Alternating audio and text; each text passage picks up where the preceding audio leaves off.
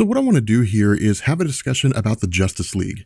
And what I'm hoping is that at the end of all this, you'll have a strong understanding of how the team originated, as well as how it's changed over the course of its publication history in DC Comics.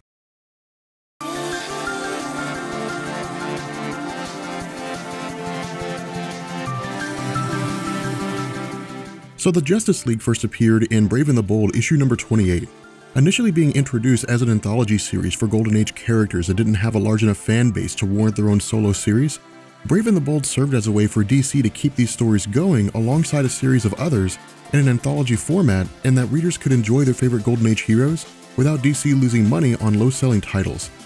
However, with Barry Allen's 1956 introduction serving as a way to reinvigorate interest in DC Comics, in October of 1959, The Brave and the Bold was switched over to a series that kept its anthology format, but rather than showcasing Golden Age heroes, instead, the series showcased new heroes in order to gauge fan reception for these various creations. As a result, in 1960, DC editor Julius Schwartz had tasked writer Gardner Fox with reintroducing the Justice Society of America. Originally appearing in 1940 as a way for DC to experiment with a team of their most popular characters minus Batman and Superman in order to boost sales during the Golden Age comic boom, in 2005, in his book Justice League Companion, historian Michael Urey had stated that when Gardner Fox was given this task, because baseball was such a huge part of American culture and was split into the American League and National Leagues, Gardner Fox chose to incorporate this element into the team as a way to maintain its ties to pop culture. As a result, in Brave and the Bold issue number 28, the Justice League was introduced under the name Justice League of America. However, because Brave and the Bold was a title based on experimentation, Gardner Fox did not provide an origin story for the team in this first issue. Instead, he treated the team as if it had already been established and introduced a villain named Starro. As the story goes, with Peter the Pufferfish communicating with Aquaman, it had stated that an alien in the form of a starfish had arrived on Earth with the intention of conquering it. Modifying two other starfish and turning them into a replication of itself, Aquaman realized that the threat was too large for him to face on his own. Sending out a distress signal, Gardner Fox established that the original Justice League was composed of Wonder Woman, Superman, Batman, the Green Lantern, the Flash, Aquaman, and Martian Manhunter. Using this platform, Gardner Fox removed Superman by placing him in deep space, destroying meteors that posed a threat to the Earth, and organized the story in a fashion that saw the various Starro clones facing off against the rest of the Justice League individually in a series of mini-stories which led to the main Starro facing the League itself. In the first story titled Green Lantern vs. Starro, Hal Jordan found one of the clones attacking an Air Force jet. Realizing that the clone had attacked the jet for the purpose of acquiring the atomic bomb it had on board, Hal Jordan is able to save the jet once it's discarded by the clone. After detonating the atomic bomb, the clone absorbs the energy, and while Hal Jordan takes a few moments to understand why, he ends up ignoring this and instead chooses to attack and destroy the clone before it can do anything with the absorbed energy. Using the real-world physiology of a starfish in that the center eye also contains the various organs needed for self-replication, Gardner Fox establishes that this center is the weak point. Attacking it in the eye, Hal Jordan is able to cut off the connection between Starro and the clone, causing the starfish to revert back to its normal form. In the second story, the conflict switches to the perspective of Martian Manhunter and Wonder Woman. With another one of the clones attacking the Hall of Science, Wonder Woman establishes that the greatest scientific minds of the time work from this building. Intending to capture the greatest minds in the world, the clone takes the Hall of Science from its foundation and begins to carry it away. Chasing after it, Wonder Woman uses her lasso in an attempt to ensnare the clone and keep it from traveling further away. However, because the clone possesses so much strength, Wonder Woman is quite literally carried with it. With Superman destroying the meteors before they can reach Earth, Martian Manhunter uses this to his advantage by allowing the smaller meteorite fragments to enter the atmosphere and uses his breath to blow them at the clone.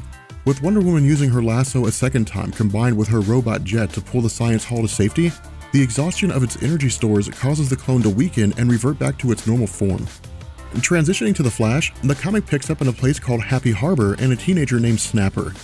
Receiving his nickname due to his penchant for snapping his fingers, Snapper finds the town of Happy Harbor under the mental control of one of the clones. Having recently put lime on the front lawn of his family's home to treat the grass, Snapper finds that he alone is not affected by the mental powers of the clone. Realizing this, the clone attempts to kill Snapper by shooting him with an energy beam, but Barry Allen arrives at the last moment and saves him. Engaging the clone in battle, Barry Allen is able to use his speed to overpower the clone. Retreating to the water, Barry's able to follow and uses his feet to vibrate the lake, and as a result, locates the clone and allows the water to smash into it, killing it in the process. And so in the third part of the story, which focuses on the main Starro, we learn that during the various conflicts, the first clone had relayed the atomic energy it absorbed to the second clone. The second clone had relayed its knowledge of the scientists to the third clone, which developed the ability to control minds. Using his knowledge, Starro intends to force the world's leaders to detonate all of the atomic bombs so that it can absorb all of the radiation. Because the world will be destroyed as a result, Starro declares that it will use its experience in this conflict as well as the power gained to take over other planets. Arriving to defeat Starro, the Flash realizes the Snapper was protected from the mental powers of the third clone due to the fact that he had been exposed to Lyme. Using this knowledge, Hal Jordan takes several barrels of the powder from a local farmer and douses Starro, which kills the alien and saves the world. Furthermore, due to his help, Snapper's made an honorary member of the Justice League. Now, following the introduction of the League in Brave and the Bold, the concept was extremely well received among fans.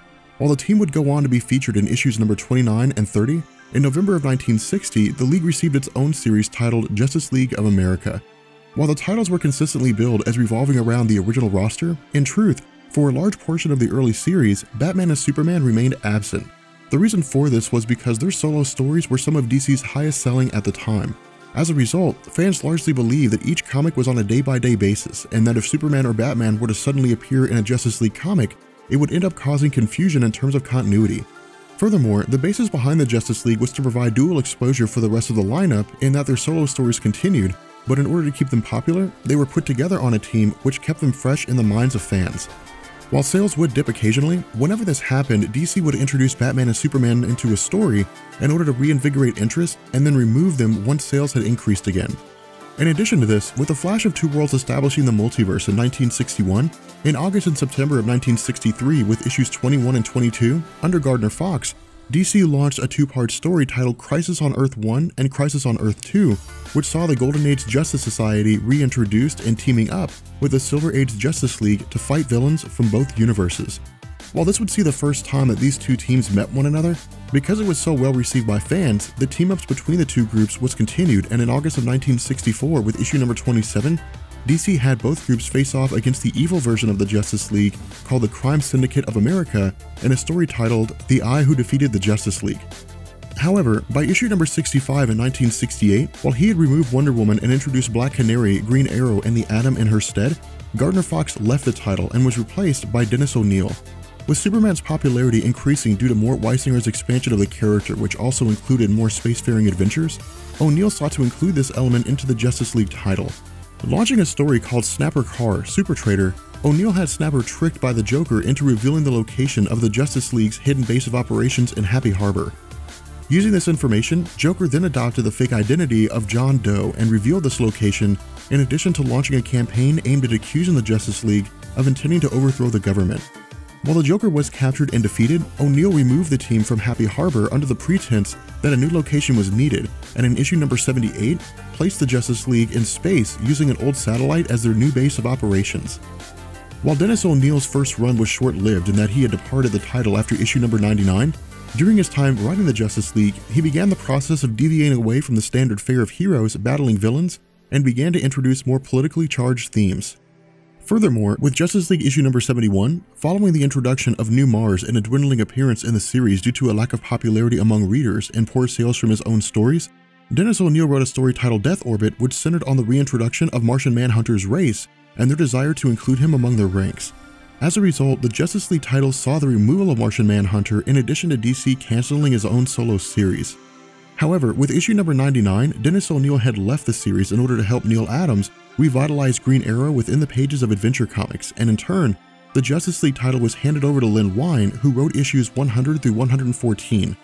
While Len Wein kept the element of the satellite headquarters of the Justice League, over the course of his time in the series, he continued the trend of adding various members of the DC hero community to the League's roster, including the Elongated Man in issue number 105 and Red Tornado in issue number 106. However, by issue number 115, Wein had left the series and was replaced by a series of writers for issues 115 through 151, including Cary Bates, Elliot S. Morgan, and Jerry Conway. While Jerry Conway had been writing for both Marvel and DC at the time with stories from Action Comics and Adventure Comics among others, as well as the creation of characters like Power Girl, following his story of the night Gwen Stacy died in 1972 for Marvel Comics and his shuffling around the Marvel landscape, he eventually left Marvel and became the lead writer for the Justice League of America with issue number 151 in 1978. Considered to be one of the longest running writers of the series, which ended with issue number 255, during his time on the title, Gerry Conway maintained much of the established history of the team, including the introduction of new members, crossovers with the Earth 2 Justice Society of America, which included the 1979 crossover story that also saw the death of Terry Sloan, the original Mr. Terrific from the Golden Age of comics. However, because the Marvel titles like the X-Men were incorporating more teenage elements into their stories as well as real-world events, in Justice League Annual number 2 in 1984 titled The End of the Justice League, the team was completely revamped with the original members of Batman, the Flash, Green Lantern, Superman, and Wonder Woman replaced by a new team with both familiar and younger faces, including Aquaman, Zatanna, Elongated Man, the Vixen, and a trio of teenage boys, Gypsy, Steel, and Vibe, as well as the returning Martian Manhunter. While the title lasted 3 years, fans began to drop off due to a lack of interest, and with issue number 261 in 1987, DC canceled the new line as part of their year-long plan to reboot their entire continuity with Crisis on Infinite Earths.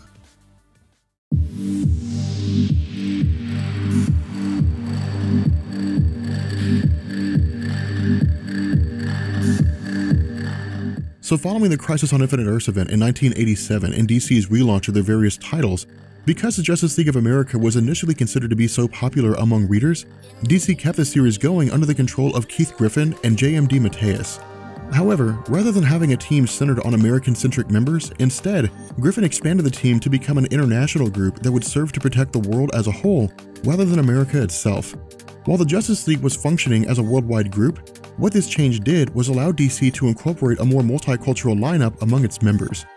To this end, the new title maintained the name Justice League, but because the fallout from Crisis on Infinite Earths saw Superman, Wonder Woman, and The Flash being revamped or relaunched by John Byrne, George Perez, and Mike Baron respectively, the original roster consisted of Batman, Black Canary, Blue Beetle, Captain Marvel, Dr. Fate, Dr. Light, Guy Gardner, Martian Manhunter, Mr. Miracle, and Abron.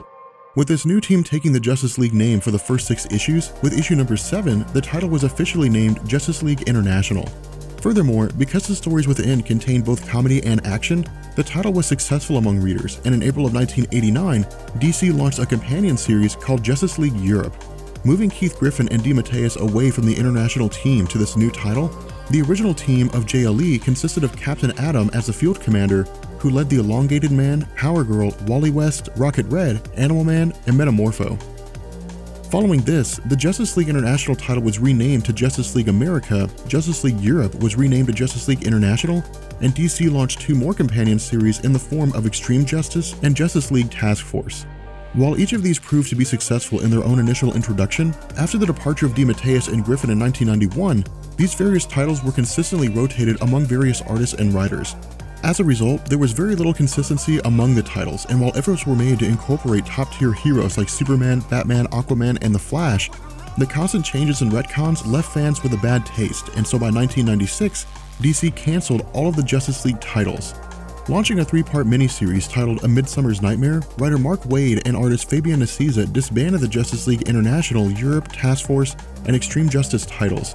Using this as a platform, under DC editor Mike Carlin, writer Grant Morrison began the new Justice League line titled JLA with a 4-issue miniseries called New World Order, centering on a group of alien invaders referred to as the HyperClan, which sought to use mind control as a way to turn Earth citizens against their superheroes. The original Justice League of Superman, Wonder Woman, Aquaman, The Flash, Batman, and Green Lantern came together for the purpose of defeating the HyperClan. With the story ending in their success, in January of 1997, the Justice League was renamed to JLA. In addition to this, rather than launching a series of branch-off teams, DC instead chose to focus its efforts on multiple one-shots and miniseries depicting the core Justice League team working alongside other superheroes. Furthermore, with Morrison departing after issue number 41, the series saw stories under the writing of Joe Kelly, Mark Waid, Kurt Busiek, and Bob Harris. However, since this new league included most of DC's most powerful heroes, the focus of the stories changed in that the league now only dealt with earth-shattering, highest-priority threats, which could challenge their tremendous combined power. In addition, because almost all of the members had their own comics, the stories were almost always self-contained, with all chapters occurring within JLA itself and very rarely affecting events outside of that series. As a result, while the continuity was easy to follow, during the events of 2005's Infinite Crisis, which served as one of several crises designed to correct the continuity issues that remained following Crisis on Infinite Earths, DC elected to cancel the JLA title as part of their series of retcons in order to reboot the series yet again with a more refreshing look at the characters. To this end, in 2006, following the conclusion of Infinite Crisis, under writer Brad Meltzer, DC introduced Justice League of America Volume 2, issue number 0. Serving as a jumping-off platform, issue number 0 saw Superman, Batman, and Wonder Woman meeting for the purpose of reforming the League, and by the time the story completed, had a roster composed of the aforementioned heroes in addition to the Green Lantern Hal Jordan, Black Canary, Red Arrow, Red Tornado, Vixen, Black Lightning, and Hawkgirl. While the popularity of this team would prove to be equally successful in comparison to its previous iterations, following the Flashpoint event in 2011 and the launch of the New 52, the Justice League of America title was cancelled once again and replaced by the Justice League series under the writing of Geoff Johns. With that being said, we're going to bring this video to an end. I hope you guys enjoyed it, and I will catch you guys later. Peace.